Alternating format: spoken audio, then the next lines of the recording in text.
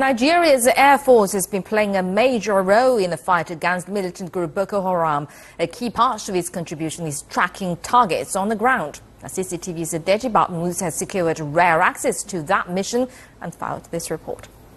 The eyes in the sky for Nigeria's war on Boko Haram. This aircraft is scanning Sambisa forest, some 15,000 meters below. The forest in Nigeria's northeast remains a stronghold for Boko Haram, and with infrared monitors, the plane can quickly pick up potential targets for fighter jets or ground force. Back at base in Maiduguri, the information is quickly put to use, and fighter pilots briefed. Whatever insurgent activities you have in that place, you are tasked to eliminate them. So immediately after the briefing, I expect all pilots, all crew, you have been briefed previously, you have your coordinates, you know what to do, you know your taskings. You step out and let's get the job done.